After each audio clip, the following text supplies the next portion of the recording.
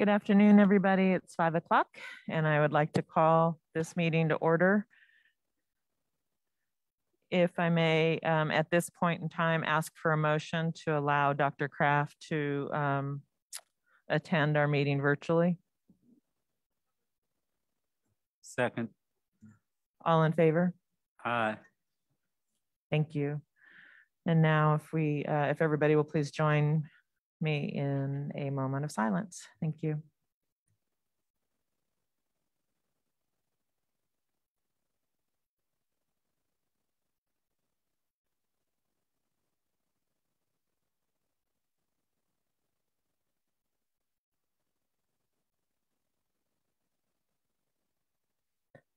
Thank you. And if you will now join us in the Pledge of Allegiance, please.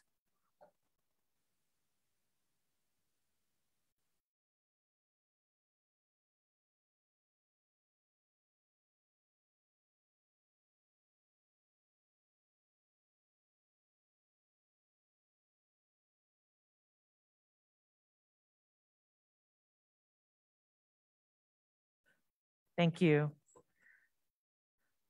Madam Clerk, roll call, please. Yes, Madam Chair. Mr. Bryant, Present. Ms. Bryson Morsberger, Ms. Dooley, here. Dr. Kraft, Present. Ms. McKeever, Here. Mr. Morse, Present. and Ms. Torres. Yes, thank you. Thank you.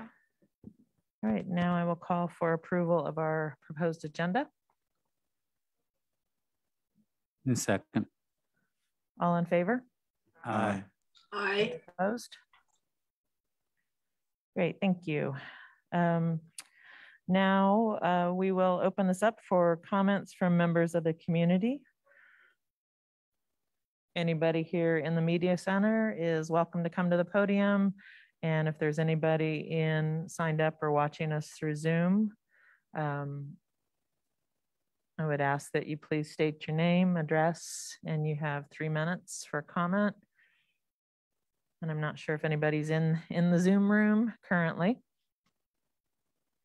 We'll give it just another minute.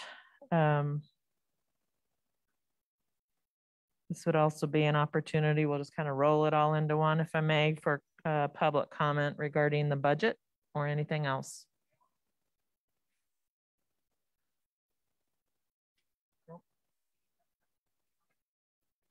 Pardon me? Okay, all right.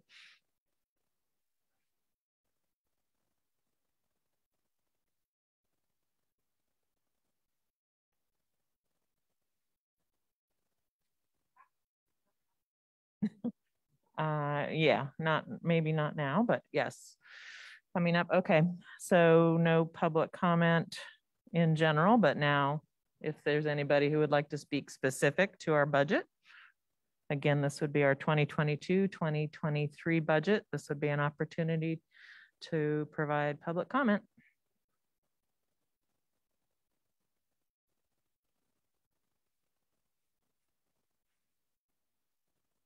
All right, thank you.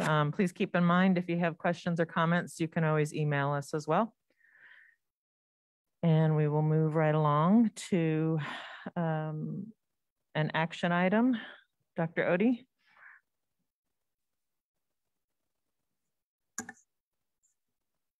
Madam Chair, members of the board, last board meeting, Pat Cuomo, Director of Technology, presented information on the proposed private fiber network project for board information. That was on February 3rd. The item is now being presented for approval. I move the approval of the private fiber network project. I second. Are there any questions, board members? I did have a couple of questions in that last, if Ms. Powell, if you mind coming up to the podium, please.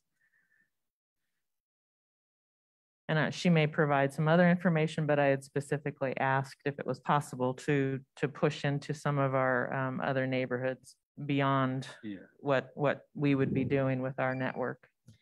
Yes, good evening, Madam Chair, members of the board, and Dr. Odie. Pat Cuomo has prepared some additional information for you all in response to the questions that were asked at the previous meeting. So the first question was, is there the possibility of improving home accessibility for our community? And the answer is absolutely yes. It is possible to expand or build this type of network into our neighborhoods where internet access might be needed for students and families. Additional comments from one of the vendors who would be likely proposing on this procurement is that they are using a similar strategy in Phoenix, where they used E-rate and the school district to lay the backbone for the network. Now they are building out to the city, county, and homes within the area. Of course, these additional sites are on separate strands of fiber in order to keep the district on their own private network as possible. So there wouldn't be a commingling, but it's about putting the backbone in place, and then it would largely be up to the city to take advantage of the opportunity from there. In the case of this particular project in Phoenix, just as an example, they're beginning to have more conversations of this nature in anticipation of new infrastructure bills that were passed recently. So this is what this particular vendor is seeing beyond that project, because with the new infrastructure bill recently passed to fund broadband throughout the nation, there are going to be great opportunities coming down the pipeline for federal dollars to be utilized. And that would be something that would be, those will be opportunities for the city to consider. So from another vendor, as an example, taking West Haven as just an example, that has 126 public housing units. The project scale to bring fiber to that many units would be in around 0.53 miles total, considering the number of units and the 0.53, roughly half a mile total area. The cost for something like that would be in the range of $93,000 to $118,000. So that's an example. If you take just West Haven as an example, and that's just an estimate, but that would be an example of what it would be like to work off of the school district's backbone if the city wanted to bring service into that particular area. This isn't on here, but I would just say, all of this is based on today's dollars, and who knows where things will go from there. But this does not include the actual internet service, of course. This just gets the service into that locality. For the actual internet service beyond the construction, that's a separate cost. So the analogy, building off of an analogy that I think Pat used in the previous presentation, we're building a race that puts the racetrack in place. There's still the vehicles that would need to be purchased. In other words, once you get that infrastructure built into that neighborhood or any neighborhood. Again, this other vendor highlighted there are currently billions of grant dollars available to bring high-speed connectivity to cities and counties in underserved locations. And underserved locations will take first priority for those dollars. So definitely appreciate Mr. Cuomo, doing that follow-up just to provide some context for what could be possible. And I think he did a really good job with those additional details and using a particular community as just an example, if you will. Thank you. I also might want to add, just before you take your vote, you're not only authorizing the procurement to move forward with the private fiber network, but just as a reminder, this would be authorizing use of up to or approximately $280,000 from our federal relief funds. So I just want that to be very transparent for you all and for the public, that it's authorizing the procurement for this construction project to go forward, and also saying that you are okay with making that a use of our federal relief dollars. Thank you. All right, any other questions? Comments? We've got a motion and a second. All in favor? Aye. Aye. Any opposed? Great, thank you. Kind of exciting. All right, and we are next moving to our budget documents and presentation. Thank you, Madam Chair, members of the board. Again, we have Ms. Kim Powell, our Chief Operations Officer, and she's going to present the FY23 budget presentation for board discussion. Ms. Powell. Thank you, Dr. Odie. So we won't, I keep looking up there like there's slides that are going to appear.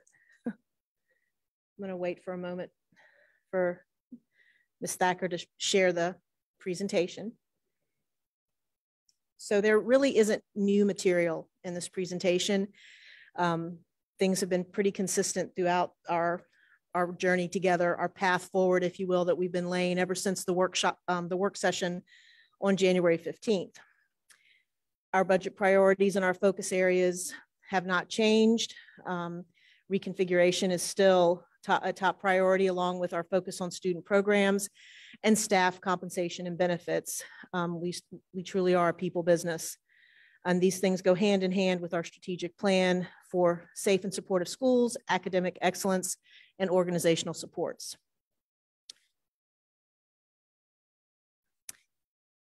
Oh, are you advancing or me, Liz? Okay, I think we may have. Okay, so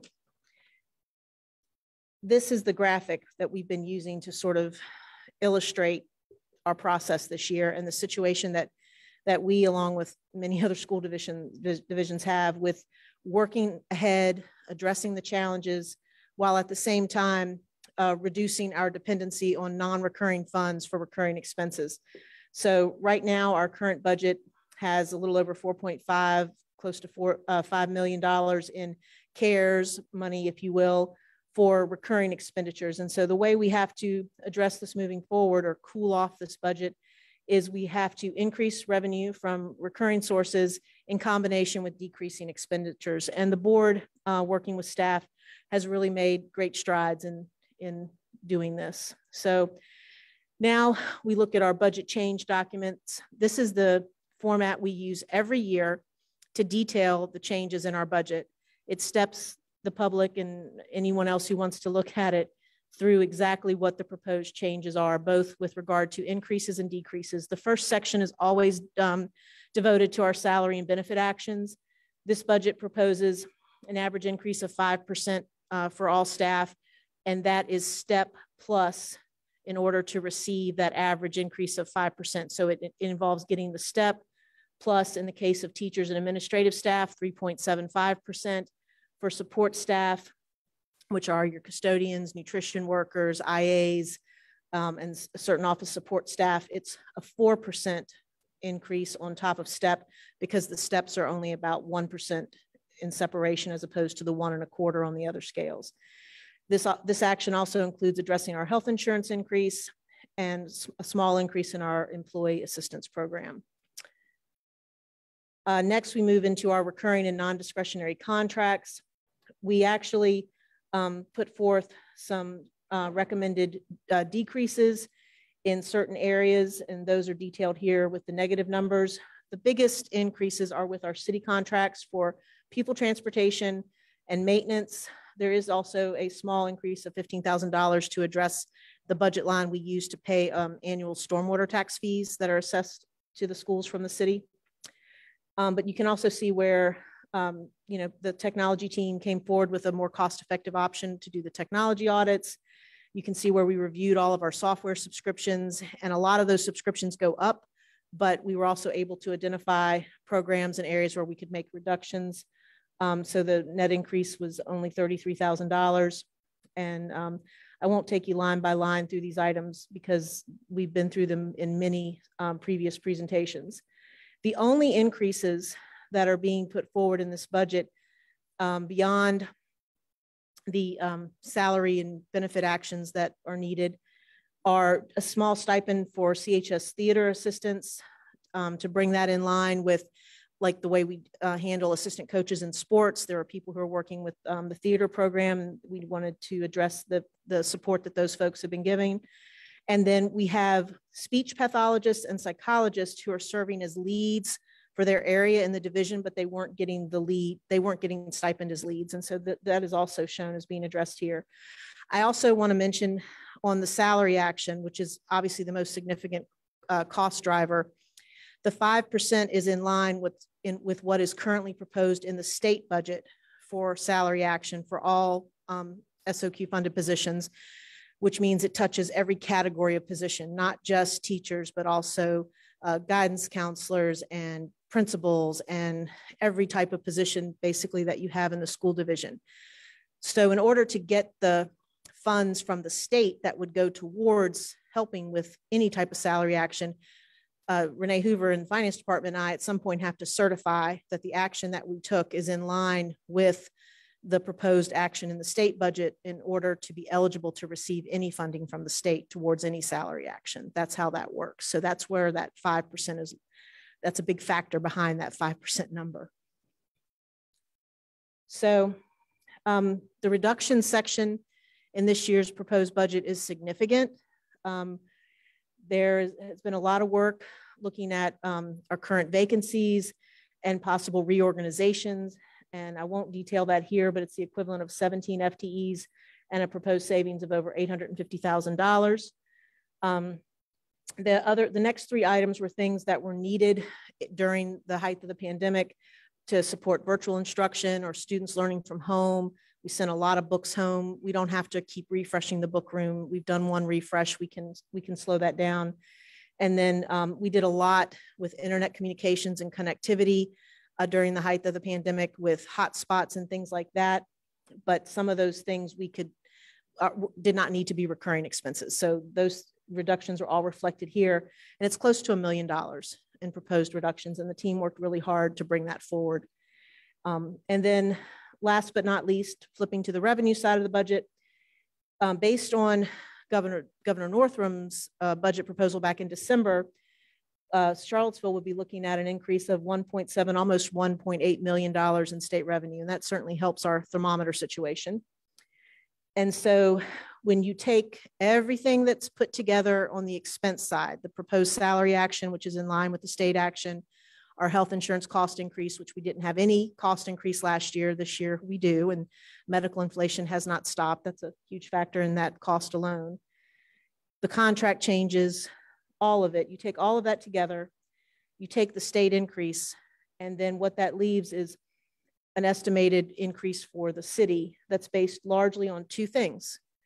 It's based on the formula allocation increase, which is 40% of new personal property and real estate tax, property taxes. So the 40% number is $3,337,820 based on the latest estimate that we received from our colleagues at the city.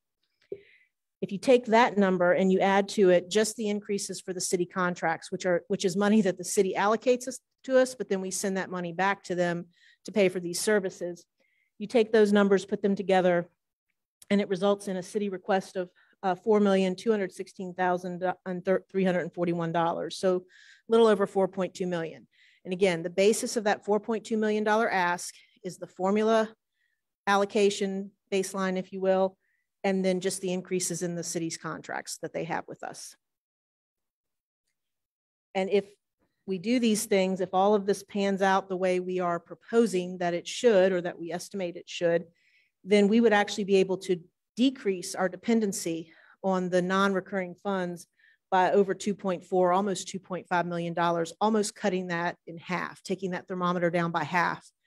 And by way of reminder, we only have one more budget cycle to work out this thermometer issue with non-recurring funds. So to make 50% progress in this year seems about right, because that still leaves us with half the hill to climb next year.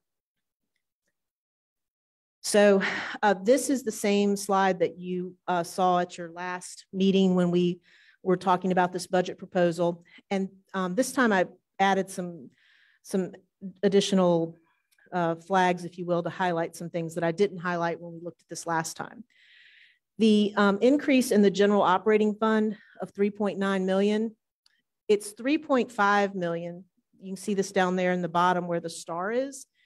The increase is 3.5 million in the actual operating budget. And then every year, whatever our residual balance is, once the audit and everything happens from the prior year, that money goes to what we call fund balance.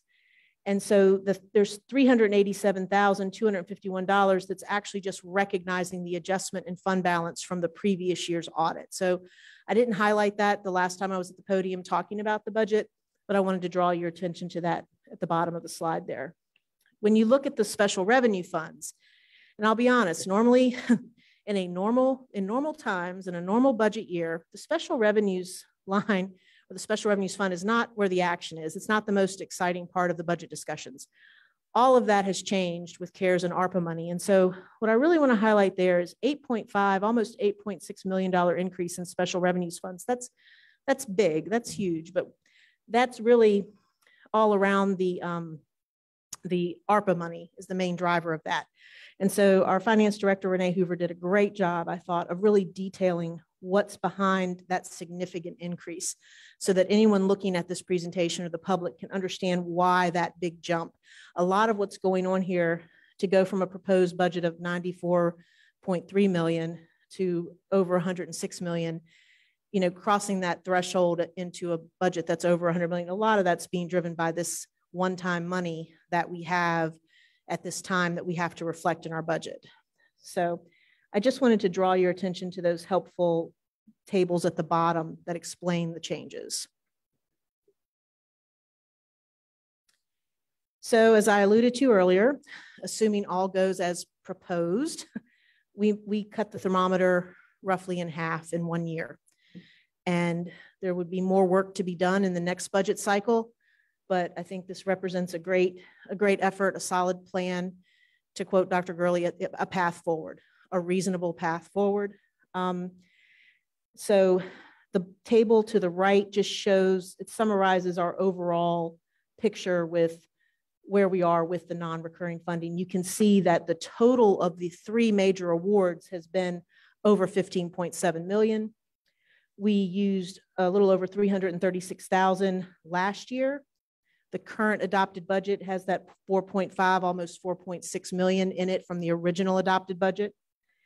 And then this current proposal is suggesting that we allow for a little over 2.1 million to be used in next year's budget for FY 2023. And that would leave about 8.7 million still to be used for the FY 24 budget in operations, or preferably steering that money into more non-recurring expenditures in a way that is most impactful for the community. So with that, a friendly reminder of where we are in this process. We had this budget work session is on the calendar in part because if there were any significant signals of changes that would need to be made based, on what we were hearing from city leadership, this work session would be critical for working those things out before you all are scheduled to adopt a budget on February 24th. It appears that we are not, we haven't received any indications from the city that they have issues with our budget proposal. There could be some tiny technical adjustments perhaps between now and then, but nothing of any significance for us to sort out or for the board to sort out this evening. Then the board will be presenting the budget to council officially on March the 7th, and the council is scheduled to adopt the budget and the tax rate on April 12th, mid-April. So that is the last slide in the deck, and I'm happy to answer questions if you have them. Thank you. Start with comments or questions. I don't know, Dr. Kraft, do you have any comments or questions? I don't at this time. I feel very confident and solid about the work that's been done on this budget, and very ready to move forward with this and approve it. So nothing at this time. And I appreciate all the work that's gone into this to date. Thank you. Ms. Dooley, any questions? Mr. Morris? Mr. Bryant? Ms. McKeever? I actually just wanted to emphasize the one thing that was on like one of the first slides. The health insurance increase is $818,000. And I just want to make that special note that that's health insurance is almost $1 million additional cost over last year, which is just a crazy amount of increase that we have literally no control over. Well, virtually no control over. We do our best to make the benefits the same and minimize the cost increases, but this is a dramatic increase. And especially when you're looking at our thermometer, you're like, okay, this cannot increase again, another $1 million next year. And I just That's a very significant point, I think. So, but I also wanted to just clarify, can we approve this today? Like, we're having a meeting at the end of the month. It seems very redundant. I just want to, like, I just don't, this is supposed to be a work session, but it's very much like a school board I'm meeting. And so that's why I just want to ask that, like, are we required to have? I'm not sure about the noticing. I would be concerned about the noticing if we take, if action were taken today. I know it feels like, because this year it has been relatively smooth as far as we've conveyed information to the city, and there hasn't been pushback or significant counters with regard to what's being proposed for operations. But, and if I may, just regarding the health insurance, there are very minor adjustments that we are looking at for the plan, but they're very minor tweaks. We go through this every year. Not a year goes by that we don't have to do some maneuvering or negotiation around, tweaking the plan or looking at shopping out like the reinsurance or whatever, the stop loss insurance, things like that. We are looking at offering, we're putting things in the works to hopefully offer a health savings account, HSA option for next year. So I just want to be clear that we're not just sitting back thinking there's nothing we can do, but with something like implementing an HSA, which frankly, I think a lot of our younger employees expect and they're looking for when they come to us. We have great benefits, but we have a very traditional benefit offering that hasn't been changed significantly in a long time. And so we need to strike that balance between preserving the great benefits that we have, but also putting into the mix some of the newer tools that are out there. And part of what we're seeing this year with a double-digit increase at 10%, it's certainly not the only year we've had a double-digit increase. Sometimes you just have rough years with your experience and utilization. But I feel like part of it this year was, you have 2 years worth of medical inflation to make up for, if nothing else. And even though during COVID our utilization was down a bit, the medical inflation certainly didn't stop and is at this point, I think, accelerating. So those are just some of the challenges we're dealing with, and some things we don't have control over, but we are doing the best we can with some things proactively that will hopefully help next year. I'm not naive. I think there would still be an increase next year, but to your point, we want to slow that. I don't think I've ever seen 800,000. Like, I've seen 300,000, I've seen 500,000, but 800,000 is a dramatic increase. Usually we're in the range of more like a 6 to 7, 8% was on the high end for most years. But you always have to remember now we're, as with more staff, different things like that factor in too. So it's just something we're on it to the extent that we can be. There are things we absolutely cannot control. There are things we can always try to improve. And so thank you for that. Then what was the other thing that you were saying? Oh, about action tonight. Yeah, I think to your point, I think, and because we want to notice it and give, if there's an opportunity or for city staff, the city manager to meet or, have that opportunity to speak with Dr. Gurley or our staff at all, if there are any changes, I think we would look to maintain our current schedule. I would just like to reduce the number of school board meetings we have that are just 20 minutes. Yeah, I just love seeing you guys. So appreciate all the time and the work that everybody has done. I don't know if anybody else has questions about the budget, so I appreciate you bringing that. I don't know if anybody wants to get a quick update on anything else that's going on. I do just quickly, we did have an opportunity to meet and do a tour of Buford last Friday. That was Dr. Gurley. It included Mr. Sanders, Ms. Marshall, Ms. Thomas, Counselor Payne, Counselor McGill, Mr. Jordan. We had Mr. Knox from VMDO and Mike Goddard from the city. So it was a great opportunity to walk through Buford, allowing them, a couple of the counselors and even Ms. Marshall and Mr. Sanders, the opportunity to see that campus for the first time. Some things that I think I took away with the impact, and Ms. Marshall was astounded at the open campus, at the lack of safety there. She's, and also the ADA inaccessibility and challenges there. As a parent who had a child that went through Buford, I definitely saw it through different eyes this time, walking and really looking at that building. I haven't been in there for a while to look at it like that.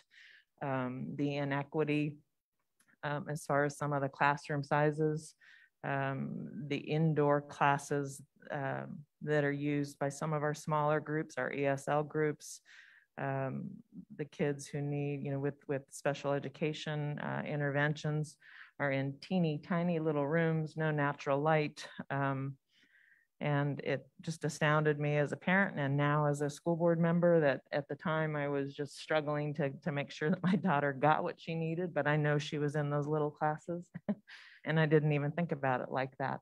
But it was, like I said, it was a great opportunity for the counselors to be able to ask some questions, some of the questions that came up towards the end that I think are worthwhile publicly bringing up and sharing with you all was questions about the difference between just renovating Buford versus reconfiguring it. And why can't we do something like that as opposed to the whole reconfiguration?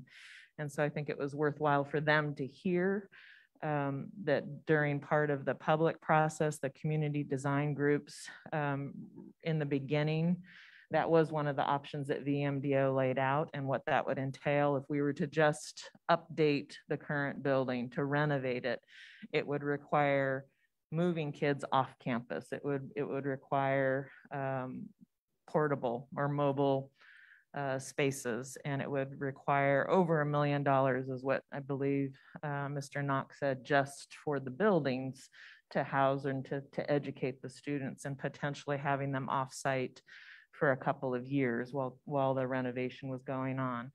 So that alone, that was one option that was presented, like I said, really early on in the community design and public engagement part of this throughout the summer. And right out of the gates, that was something that the public said, we don't want that. We don't want that for our students. And again, I think it's important for the public to hear that the $75 million that is being proposed for renovation is not pie in the sky. It's not everything we wanted. And actually everything we wanted and when it was priced out was over, I don't even remember, $100 and some million. And so we really have come down and made cuts and sacrifices in some ways to get to the $75 million. So it was a great opportunity. And I just wanted to express my gratitude to Principal Jordan for his time and leading that tour. And I believe we have another tour scheduled with Mayor Snook, so in a week or two. Also, some other questions that I think that have come up and I think are warrant. There was a lot of talk and has been a lot of talk about looking at, how is reconfiguration going to impact learning? Third grade reading scores. I mean, we were all part of that meeting, and I just want to, for the public's sake, I want to make sure that they know that we have prioritized through our budget lots of things that are going to make an impact on our youngest learners, prioritizing our social emotional learning and the mental health and the positions within the buildings to do that. As far as the literacy, we have trained, I believe, 40 of our educators last year, and I think there's a cohort of about 45 currently this year in letters, and that's a type of literacy instruction and training. So we're investing in people who are going to be actually working with our kids to make a difference for those. Another question that often comes up is the per pupil expenditure and how Charlottesville rates so high with that. And actually, I'll let Ms. Powell speak to that as she has some firsthand knowledge. And spoken to that one more than a few times. It's actually pretty straightforward. There are two primary reasons that Charlottesville's per pupil expenditure is in the higher part of the state. I believe I pulled the 2019-2020, which is the most recent year where their comparison is available, because we have to wait for this report to come out from the state in order to compare ourselves with other localities.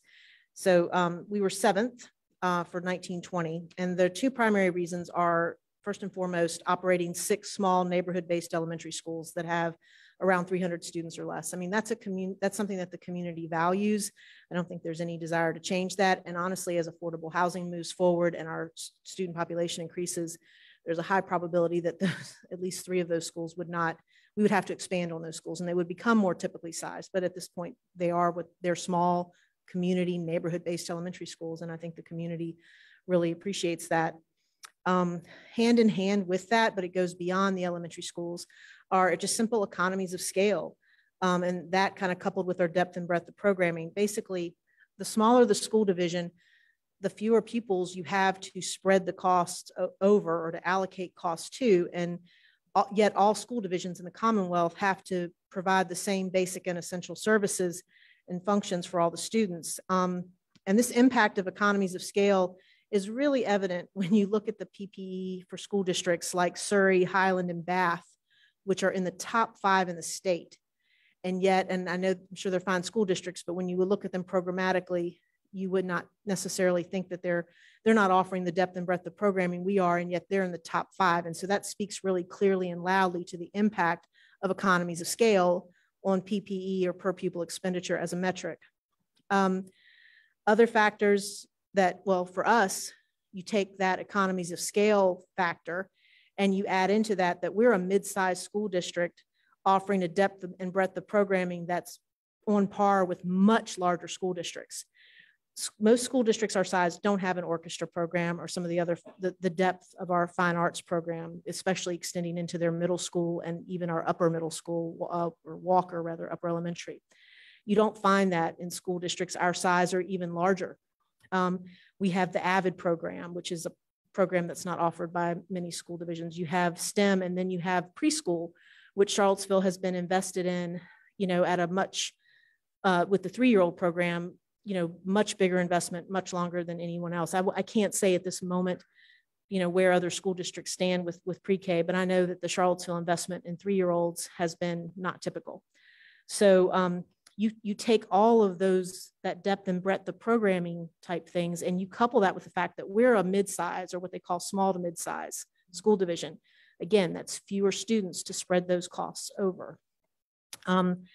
Secondary to the 6 neighborhood elementary schools and the economies of scale factor, there are 2 other things really. The cost to compete, which can be a regional thing. You certainly see that at play in Northern Virginia, but our closest competitor that's literally all around us, Albemarle County, is also in the top 20 for PPE per pupil expense in the state.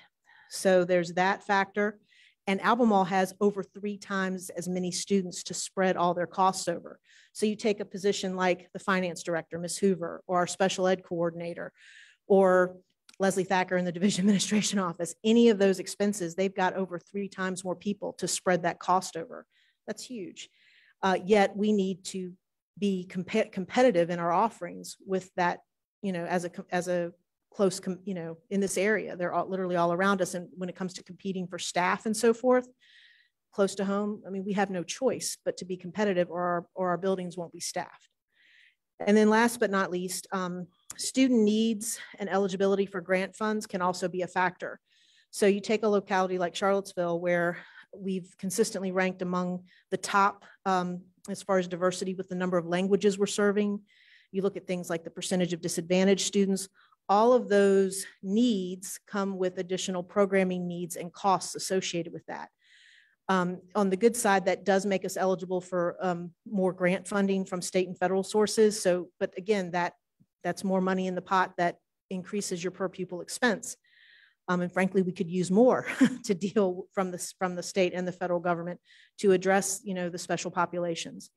And then also, gratefully, we have members of our community who recognize these needs, and there's local grants and local funding that comes to bear that's not from the city, but that money also ends up in our budget and therefore ends up in our per pupil expense calculation. So there are a lot of pieces and parts that result in us being, in the top 10 for per pupil expense. And those things just have to be considered, but the economies of scale piece cannot be overstated, because again, look at who's in the top 5. You've got your, Arlingtons and Loudons and so forth, but you've got Bath, Surrey, and Highland County. And no one would say that it's really can become kind of apples and oranges. No one would say that they're inefficient because their per pupil costs are high. I would argue that those folks are probably wearing a ton of different hats trying to make it work, but they're not serving as many people. And so they have fewer pupils to spread the cost. Thank you. Appreciate that. You need to archive that. I was gonna say, I don't know that they're listening, the right people. I don't know. It's good for all of us to hear. Good for me to hear it again. So I appreciate that. Don't All you- right. Did you mention the neighborhood elementary schools? I did. That and the economies of scale. And thank you, Ms. McKeever, because you've done a great job of bringing that out whenever this topic comes up. And it's true, it's a consideration, but yet I think the community would be up in arms if we ever look to move away from that model. But it's, that would be a community decision. Yeah. Thank you. I would say, please don't ever give away or sell any school properties, because we need all the land. I can guarantee you that. Absolutely. All right. Anything else? Any other questions, board members? Dr. Kraft behind me, any questions? Or in front of me? All right. Thank you so much. All right. Moving on, just to announce to everybody that we will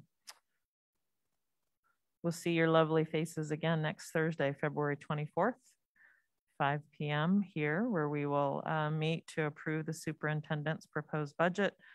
We then will have our regularly scheduled Charlottesville City School Board meeting on Thursday, March 3rd. And if there are no questions or further comments, I will adjourn the meeting. Thank you.